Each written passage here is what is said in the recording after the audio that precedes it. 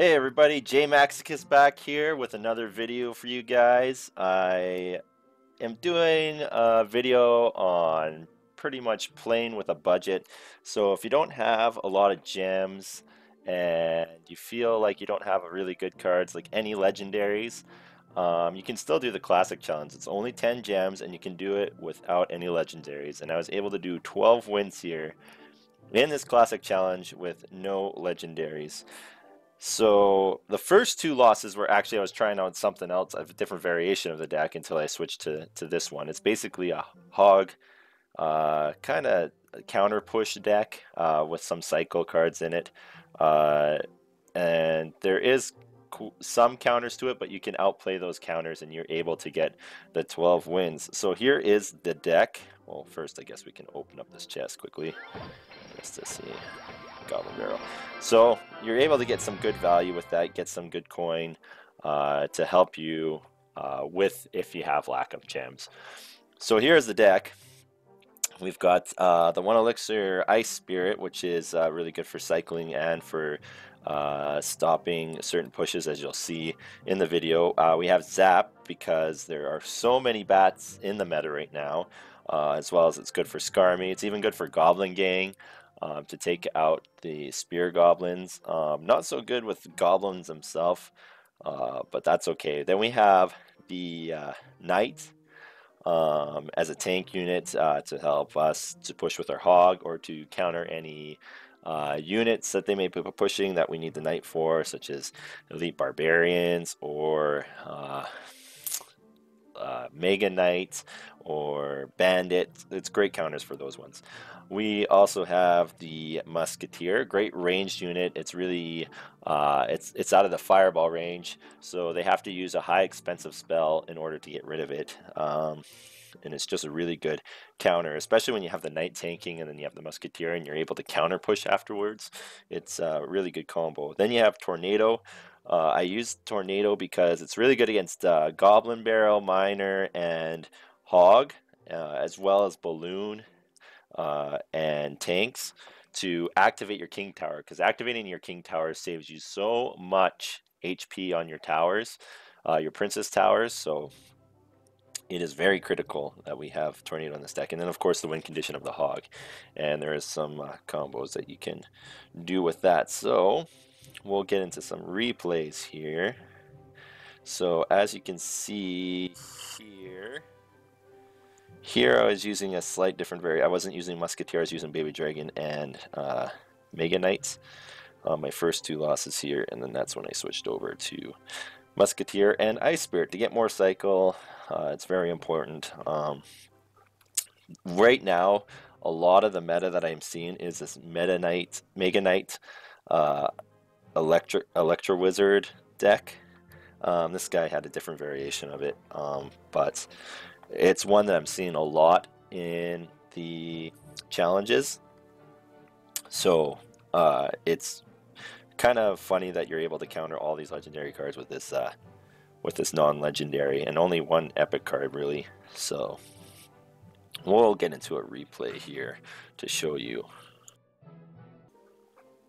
Alright, so here's the first deck that I played against. It was a variation against the Meta Knight deck. It was a lot of what I'm seeing. Probably half of my matches, or a little bit more than half of my matches, are the Mega Knight, since it's so powerful right now. But here's a variation where I was using 4 legendaries in my first match, so let's get into it. So here I almost always try and surprise the opponent with something like a hog push, because that way they have to play some sort of counter, and usually they won't have the right counter in rotation, so they'll waste a lot of elixir on a bad counter, such as a log or a princess. Here he had the Inferno Tower, so I know I'm up 1 elixir, so I'm able to start a musketeer push in the back. So overall it was effective. I don't really have any counters for the princess in the deck except for Fireball, so we're just going to fling that at her, get some damage on the tower as well. Don't know what I'm really dealing with here until I see the Mega Knight, and I'm like, oh great, another Mega Knight deck with Inferno Tower and Princess.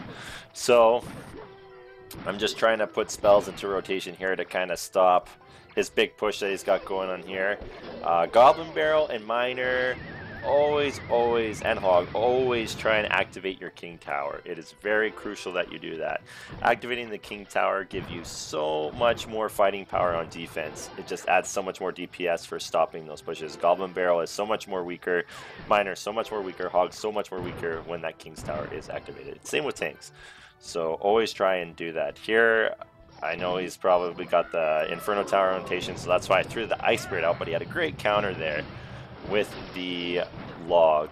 I zap there. I'm able to get 2 shots off with a Musketeer, so worth for me. I know we're sitting at about the same elixir. It's very important that you try and count elixir as often as you can. Try and do the math and add it up in your head.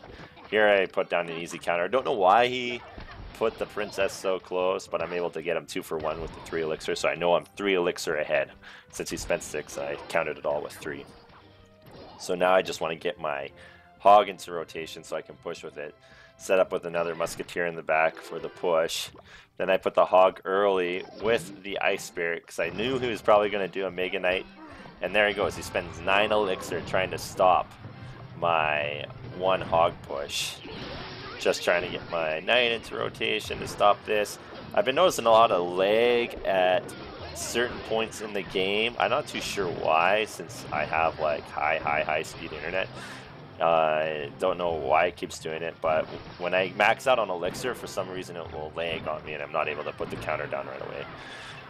But anyways, I'm just countering here and trying to get as much damage off as I can. Just throwing another fireball at the princess and the tower. Just trying to get as much value as I can. Here I have to play the Musketeer in the back, start my rotations all over again, put the Knight down for the counter. He has no zap, and his princess just died, so these bats are getting some huge value going on. And now I got a big counter push going on. I'm able to fireball onto the tower and the princess, and able to get some good damage off with double Musketeer. I'm able to take that Electrical Wizard out, no problem. He's just throwing out desperation counters at this point. Anything that comes into rotation, I have huge elixir leads, so I know I'm able just to throw down my rotation and able to get to the Hog again. Inferno Tower, he's not going to be able to play his Mega Knight because it's 7, so I know I'm just going for the win here and pushing with everything that I got. Just 1 fireball way after this one connects, and I got it in the bag. Now, game's over, I can just zap here, but I like to just toy around with my opponents sometimes, especially when they're so chatty, so just doing a counter push on the other side, making them play his cards until I zap him for the win. And that is a weaker version of the Mega Knight deck that I played against.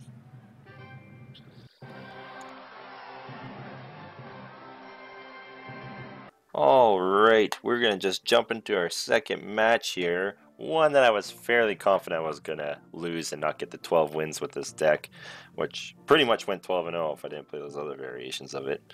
So here we go. Here I'm just trying to go off with the cheeky Hog push right off the bat again, just to get so much value, just in case they don't have that counter that's put into place. Here I thought I got away with it, thought my opponent was slow clicking the screen or something and didn't have a really good counter, so I'm able to get huge damage off. But they got a Night Witch pushing with a lot of skeletons, and I don't have really anything that can deal with a ton of splash, so I just play the Musketeer, thinking she'll be able to chip down and I'd be able to counter with the Knight distracting, but I did not expect that Rage spell whatsoever, and it's just gonna destroy me. It wrecks me so hard, I have to put Zap down, trying to prevent as much damage as I can, and it's just futile at this point. I put Bats down. I even know I'm going to take some King's Damage Tower here because it was just such an effective push, and the Rage really caught me off guard. Here I see the pump and I pretty much think it's over and that I'm not going to be able to get the 12 wins and that I could start fresh again, but I just have to keep pressing on and hope that he makes mistakes I'm able to capitalize on. Here he puts a tank in the background, so I'm able to do a Hog push on the left side quickly just to try and get it down as much as I can, at least hopefully salvage a crown and able to salvage my tower. Here he's going for a giant push on the left side. I don't know why he played that Inferno Tower or Inferno Dragon, didn't really make much sense to hear. I know he's going to use the Rage spell any moment, so I'm able to time more Tornado with the Fireball in order to kill the Witch and do lots of damage to the Giant. Here he has a late Fireball. He just thought he was going to be able to wreck me again with the same push, but fool me once, shame on you. Fool me twice, shame on me. It wasn't going to happen this time. So just hoping he's going to play another tank in the background. So I just do another push with the hog. Don't know really why I said the Ice Spirit, because I haven't really seen any really good counter to it. So he's just doing the same push on the right side. And what I say about fool me once, fool me twice. I can't believe he's going to try and go for this again, except no rage spell this time. This time he plays an Inferno Dragon and then a late rage spell. So that Inferno Dragon with the Wizard is just wrecking me. I'm just trying to do everything I can to stop this huge Elixir push. His Giant's able to get off one hit, but I have to pull it away as quickly as I can to my King Tower, or else I'm going to lose this match. Hands down. It's pretty futile, but I'm giving it all I got. I know I have to try at least. So here he puts down a P.E.K.K.A. I thought was a really bad move by him because you spend so much Elixir. You waste the Fireball on my bats, and you're taking double damage from the King Tower. I mean, you should have just played it in the back in the one lane. So now I'm able to get off a really good counter push here because my Musketeer is still alive. Fireball his Wizard, and just hitting with my Musketeer. He's trying another Rage Giant spell again, but I'm able to rotate it back to the King's Tower. Now I have to be careful because I don't want my King's Tower to go down, so I'm trying to throw out as much counters as I can to stop him. He's trying to Fireball for the win. I know he's down on Elixir at this point, and I can just push for the easy hog win, especially with Zap in rotation. I'm able to just freeze the tower and his Wizard and get the win. Very close. That one I thought I was done for, but never give up. Always know that if you get unlucky on a push and they do a great counter push, that you can outplay them if you know you're a stronger player than that.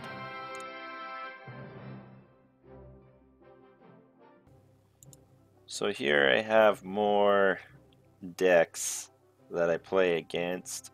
I'm going to show you two more because a lot of it is the same. It's like Mega Knight. This one was just an awful deck that I played against. Everything was too high of Elixir.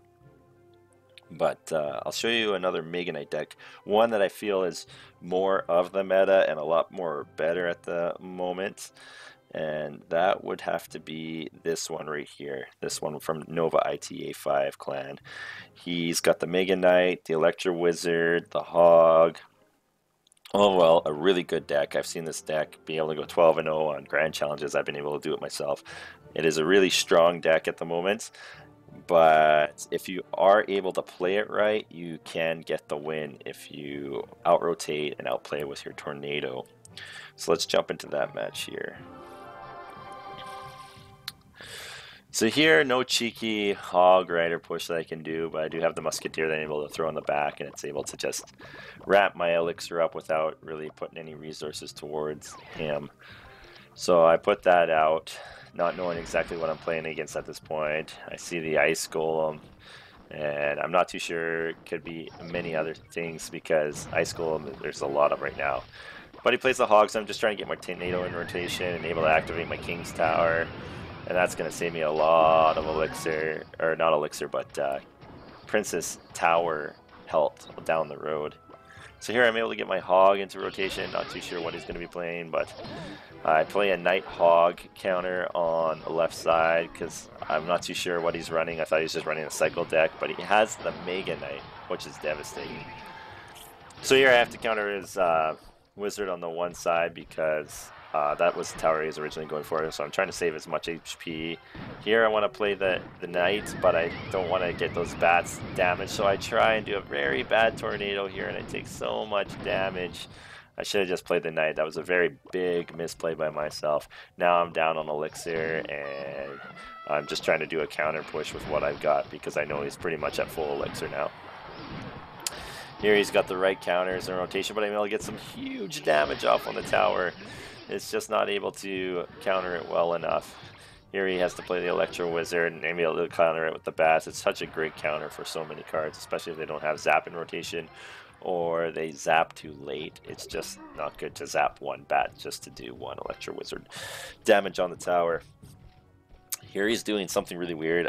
He's trying to put a Mega Knight in the back. Not too sure why, because that is a huge counter for the Hog, and now I'm able just to do an easy counter with my Knight and with my Musketeer, do some Tornado, Ice Wizard. It's just able to stop so much damage at this point.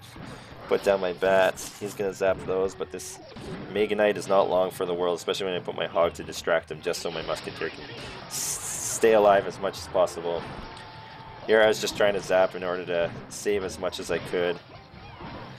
Putting down the Ice Wizard just so I can get as much damage off on this counter push. I'm really down on the Elixir. It's a really hard deck to play against, but here I have a good counter with the Tornado, and he's trying to put down his Goblins. I know that it's pretty much even at this point, and I have to probably just Fireball for the win.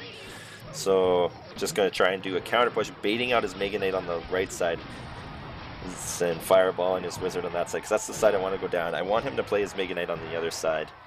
That way I'm able to save my left side tower, because I know he's not going to be playing on that side very much. Here I put a Knight down for the Mega Knight, just using Tornado to prevent as much damage. I have to do a really bad Fireball there because I'm just trying to save as much tower damage as I can, because I really want to get the 12 wins here. I'm so close. This is going to be for my 11th win. Here he puts down a Mega Knight. He's just trying to rotate to his Hog, I believe, at this point. I put down the Musketeer to get some more damage off. Gonna have to do a Tornado here to combo with an Ice Spirit, but his Wizard's able to counter that. Oh, I'm hurting here. I have to do a bad zap and just hope that I'm able to stave off enough to try and get the 3 crowns. I have one last chance here, and that's to hope that he doesn't play his Mega Knight, which he plays his his Electro Wizard for some reason. He has to do a bad Fireball. I'm able to play my Ice Spirits and Fireball the 2 for the win, just barely. But I should have lost that match because this deck is able to counter it so well. So I was able to just stick with it and outplay him at the end. And that's what you gotta do with these decks. You just gotta be patient and not give up. So here we have the last match for the 12th win with this deck. It's against a Lava Hound deck. Of course, I don't know that until later on in the game. But of course, I've got the awesome Ice Wizard Hog combo to start off the match here with. So I'm playing that off just to get as much damage as I can. And he's got a Bandit, which is okay, but it's not going to prevent enough damage for that Hog. And I got the Knight counter here for the Bandit. Just the Knight is such a good counter, just because Ice Golem here would be able to counter as well, but he's able to counter push, is what's so important to do some chip damage. So boom, 1, 2 swings still there, whereas the Ice Golem would have been probably dead. So here I got the counter for both the Bats and the Lava Hound with Musketeer and Bats. I'm gonna freeze that Inferno Dragon. I have to play the Knight here, and I'm probably going to have to do a Tornado to keep the Inferno Dragon away from my tower. He's got the Bandit here. I know I'm going to be taking some damage, but I play the Bats down. Just the Bats is the really best counter I have for his air. Musketeer does counter the Lava Hound, but when it splits up, it's kind of hard to deal with. So unless I have the Knight, which I have to use the Knight for his Bandit, so here he's trying to do just a balloon rush with no tank, which is very bad. You should never do that. He's trying to even zap my Musketeer. And so now that I know that he uses zap, I know I can play Bats as soon as I can, because he doesn't have any counter for them now because he rotated his zap out. So I'm able to play Bats here to get rid of the Goblins and take some Bandit here and counter push. Hopefully going to get this tower with this push because he doesn't have a lot of ground units. He just used both of them. So just has his Inferno Dragon, which is going to be a big push on the left side. I want to try and keep that tower safe as much as possible, because if I'm able to just stave off for another 50 seconds, this game is mine and I win. So he's playing the balloon. I do a Tornado and Fireball combo, and he does a really good thing here where he splits pushes on both sides. I have to do a zap, but it's too early, so he's able to get off the damage on the tower. And I'm just trying to play both sides here, which is kind of hard to do sometimes. So he's very smart and able to do that counter push. I have to do an Ice Spirit for the Inferno Dragon because it is just wrecking my King's Tower, and I would have lost the match if I didn't do that. Put down the Musketeer for a counter. Here he's got his balloon in rotation. I got Tornado and Fireball, so I'm going to do that combo. and put the bats down to distract the Inferno Dragon. I've got the Ice Spirit to distract the bandits. Now I'm able to counter push with the Hog and try and get as much damage as off. I might even zap here to stop the Inferno Dragon. Yep, just to get more damage off, just because he's a couple fireballs away from that now. Put down my Knights, gonna put down my Bats and my Musketeer, just trying to stop this damage here that he's trying to go on. This Tornado is such a good counter to use. It's so powerful against Balloon. And I know I pretty much got this in his bag because I was able to prevent so much damage with that Tornado, and he wasn't able to get anything off with his 12 elixir push. I just got a huge counter push off. He knows it's good game here. I got enough to do the zap and to do the fireball for the win, for the 12th win. Well played. He was a pretty good opponent, but this Tornado just did so much value, does so much value against the air units here, like Balloon. It's really one of the best MVPs in this deck. I'd say it's even more important than Zap is, because it's able to prevent just so much damage. So yeah, that was the 12-0 deck for the Classic Challenge for On a Budget. So I hope you're able to learn things from this. Please follow, like, and subscribe on my YouTube channel. I'll keep doing these videos, 1 or 2 a week, just trying to give you guys some more helpful tips out there to climb up the ladder, to get yourself more economy in the game, and to help you out. Thanks for watching, and stay tuned for more JMAX.